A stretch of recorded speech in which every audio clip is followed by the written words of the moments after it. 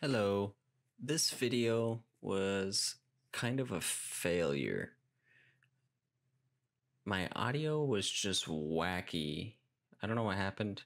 I think I just had the mic gain up too high, lots of background noise. Tried to edit it all out. You can only do so much.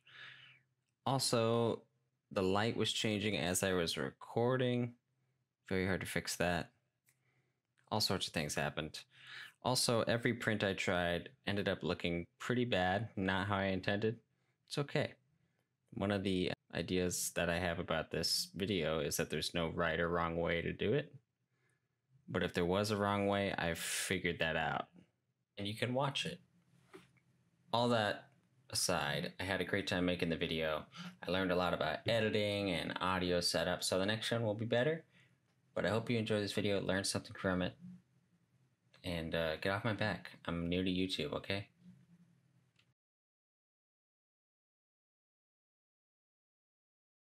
What's up, YouTube? This is my little back porch sunroom. It's where I do most of my marbling projects. This is my cat Torbjorn. He's the best. This is my backyard. I know, it looks pretty well kept. It's a lot of work. Not easy. We got another little cat back there. I don't think Torby is too happy about that. Let's get to marbling, eh? Today I'm going to show you a little bit about a recent interest of mine, Suminagashi marbling. I noticed a lot of the tutorials online are mostly middle-aged white ladies that just want to make pretty scarves and books. Nothing wrong with that. So I just thought, why not make another tutorial? There's about 10 on there. I've watched all of them. They're decent. A lot of information is covered. My microphone setup might pick up things like dogs barking, neighbors arguing, gunshots, things like that. We can't all have perfectly noise canceling and isolated sunrooms, so forgive me for that. I'm gonna walk through some of the supplies I have here. Sumi in Suminagashi comes from ink in Japanese. I have seen some people on YouTube call it Chinese marbling. That's completely wrong. Suminagashi is a Japanese word. It means floating ink. So here's the ink. Get some of this stuff at most art stores. It's good stuff. Shake it before you use it. I got some brushes. You want them to have a point. Other than that, I don't think there's any other completely necessary qualifiers. You just want them to be pointy and not tiny. This is water with about 3 drops of soap in it. I've heard that you can use other things like Kodak Photo Flow, but I'll be completely honest, I have no idea what that is, and if it has Kodak in the name, it's probably going to be more expensive than dish soap. I'm going to recommend dish soap. Works great. Other things I got a big basin here. You can use a small basin. You can use a circular basin, a hexagonal basin. Just needs to be a basin, pretty shallow is better. And water. So I have that here. I'm gonna add some water.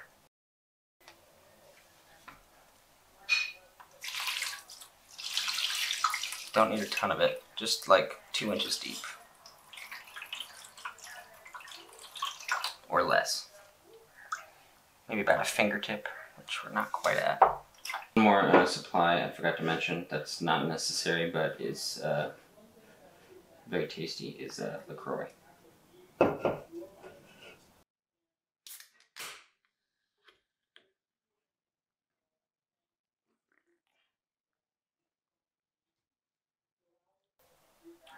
So you're going to fill your water up about a fingertip, give or take. Fingernail, maybe. Unless you got really long, freakishly long nails. Then I'm not really sure what you should do here. Knuckle. Dip your knuckle. That's about how much you want if you have freakishly long nails. Next thing you're going to do, get your brush saturated with that ink. Oh, actually, this step is not completely necessary, but I've seen a lot of people do it. I don't think it's super necessary if you are doing just some practice prints like I'm about to do, but I'll show you how to do it. Since you have a surface of water here, it's bound to get dust and hairs and fibers, especially if you have a cat like I do. So you just want to take some scratch paper, something that doesn't really matter a whole lot. It can be newspaper, you know, cardboard, paper bag. Something that doesn't matter a whole lot. And just skim the water with it. Pick up all that dust.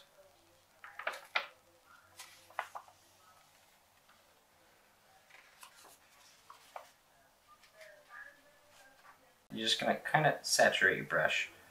You don't want it dripping wet like that. So you just kind of got to wipe off the excess. 3 little wipes, usually good. Do the same with your soapy brush.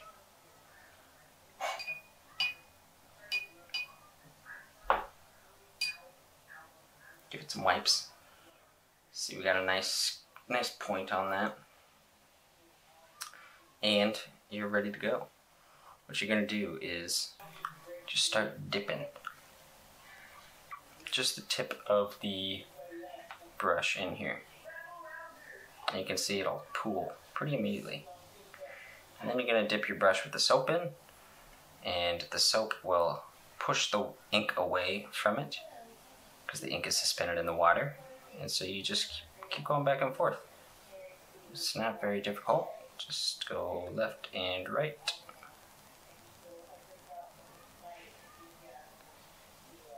And that's pretty much all there is to the first step of the process. Just gonna mess around until you get a design you like. You can add as many rings as you like or as few. This is just like the most basic of ways to do it. You can see I got a little variance in the line there. It's okay, it doesn't really matter.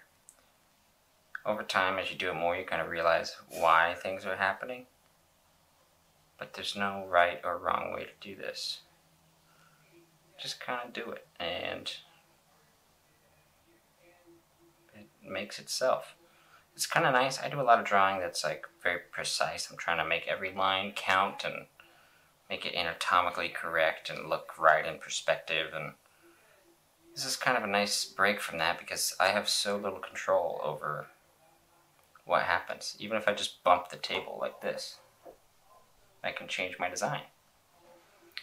It's kind of like channeling chaos into a bucket of water, which is very meditative because you just can't control it. But over time you figure out little things that make things happen one way or another to kind of wrangle the ink and the soap how you want it.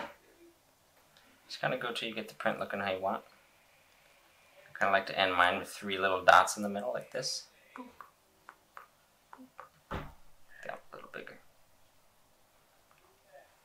What you can do now is mess with it. You don't have to. You could print that and it looks pretty good. But it's fun to mess with it. I got a little pipette here. You can use your mouth or a straw, but you can just kind of release some air into it.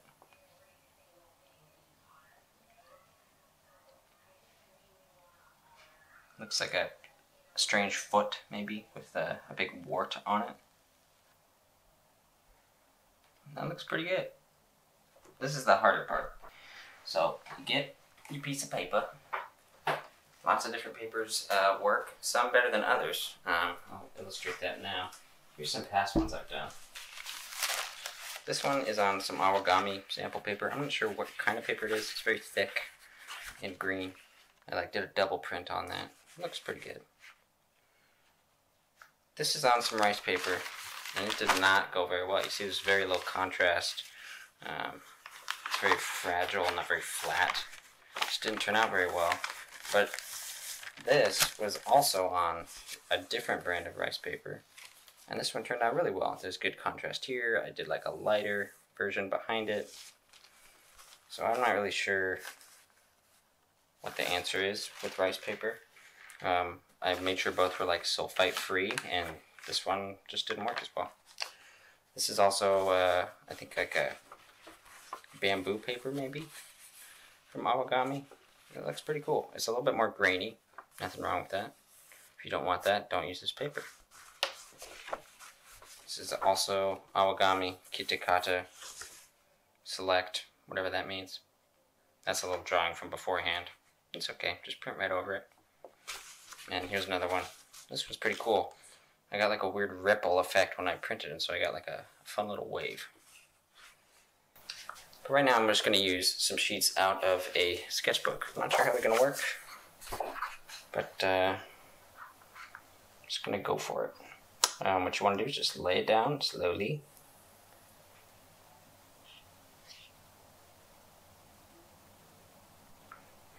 Wasn't the best I could have done because I hit the corner there, but it's okay. Make sure it's nice and flat. And I think a good rule of thumb is once it starts curling up, you want to pull it up and then rinse the ink.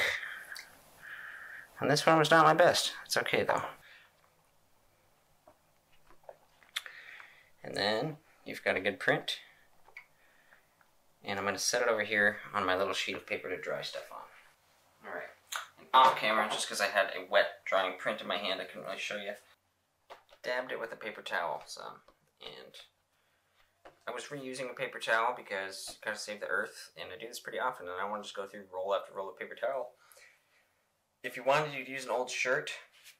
Maybe you've got like an old Green Day shirt or something lying around. Something else like that you don't need anymore. You never really needed it in the first place. So you could cut that up, maybe use that to like pull some of that excess water off. But you see the clarity like increased a lot once I dabbed off that excess. Pretty decent print. Not my best. But again, I've never used this paper before. And every paper you use works completely differently. That's kind of part of the fun, is figuring out what you like. I really like how subtle the grays are on this, actually. Very nice gradients in there. But sometimes when you do it, you just get pure black lines. Let's see what else we can do. Again, no need to do this, but you want to do it in between each print. If it's a print you care about, just take that useless piece of paper you've got lying around, drag it through the water, pick up any extra hairs, dirt, anything like that.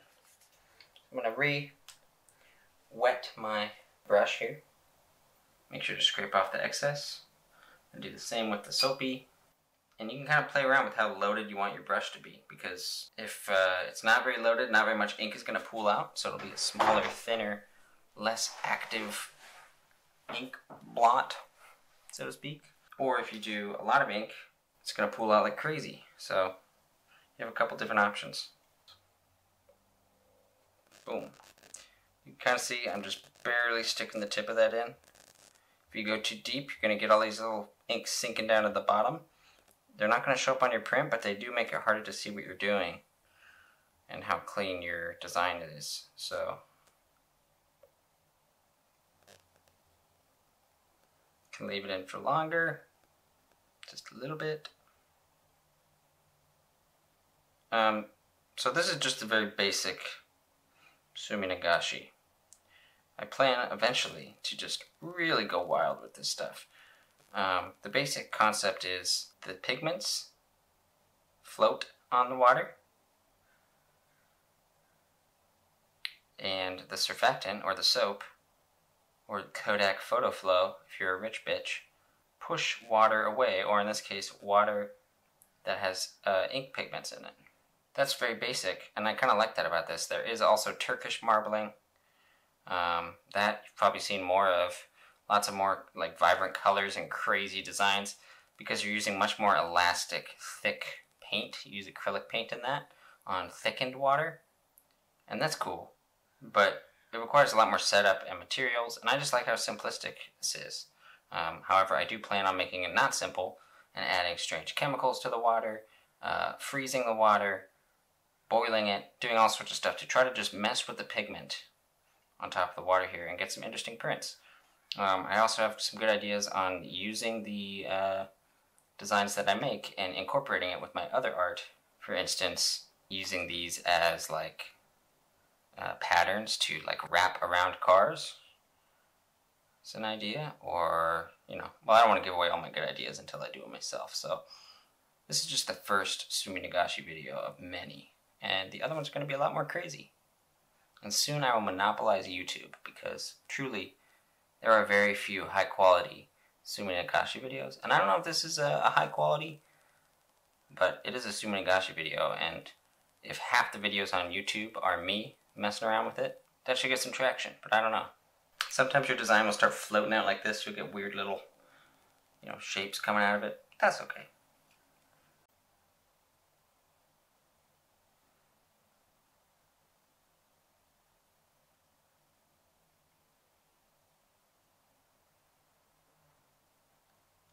Last time I just kind of messed with it by running my, or blowing some air into it. This time I'm going to do something different.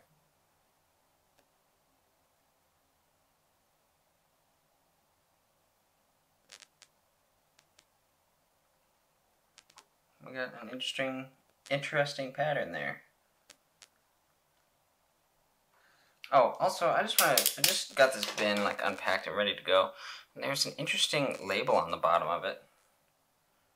Reproductive harm. I'm not really sure what's up with that. It's just a plastic bin, but I guess I should put that in the video. If you do Suminagashi with certain bins, you may not be able to have children. Put ink on water at your own risk.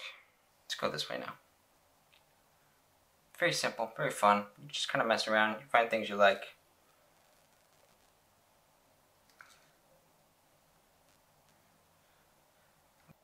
Cool. Kind of looks like a face. You got like some eyeballs and a big mouth. We can work with that. So now I'm just gonna take my brush again. Maybe add a little more ink here. Add a little more ink here. Give him like whites of his eyes. Fill in those. We can maybe give him some nostrils. And then, I don't really know what to do here. Maybe just some...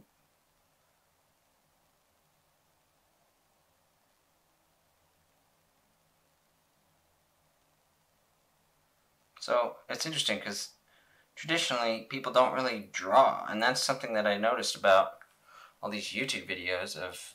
They're doing these videos and they just do the very basic shapes and they get a print and then, they sell them, or I don't know what they do with them.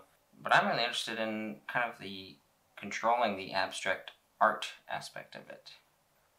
We got a creepy face there. Let's print that. Now, last time I lost some of the contrast of my lines. I think partially because I left the print in too long. So this time I'm just going to lay it down and then I'm going to pull it off pretty quick. See how it goes.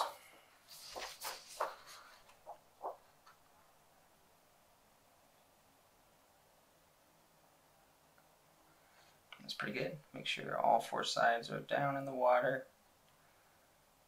It's starting to curl, so I'm just going to pull it up. And that's pretty frightening, I'm not going to lie. But again, we're losing a lot of that contrast and cleanliness. So this is maybe a bad tutorial video. I know I said I was going to dominate the Suminagashi YouTube market, but that could definitely be better. That's okay. I'm gonna dab it off now. Keep kind of dabbing off the excess water here.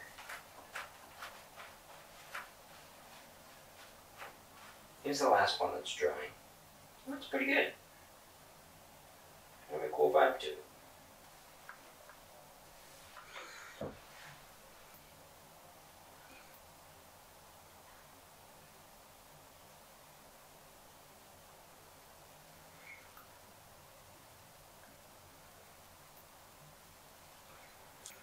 You can see we got some little ink spots down there where it's sunk.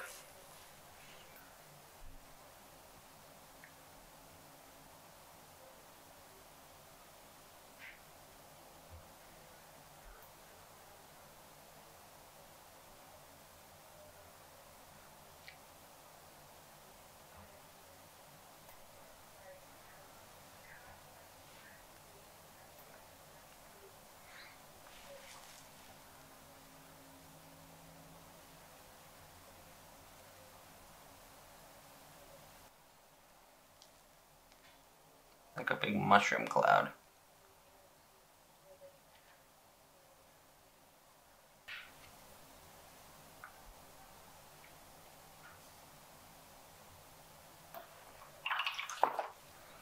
That did not really work at all.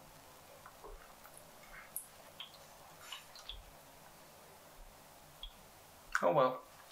So yeah, I still have not found a paper that works incredibly well, that is cheap and easily gotten. Some of the rice paper, it's like coronavirus time, so I don't know where to find a lot of the paper I've used that I liked, not at my art store for a reasonable price. So maybe one day I'll be able to get that paper again that I really liked. But, well, and what's interesting too is sometimes you ruin a print and it just doesn't look good, but then you turn it over and you have like this kind of nice marbling. It's like the more unintentional stuff that happens. And so I could just later, once this dries, print again over it and get something else cool out of it. Or draw on it, use it as a background in a drawing.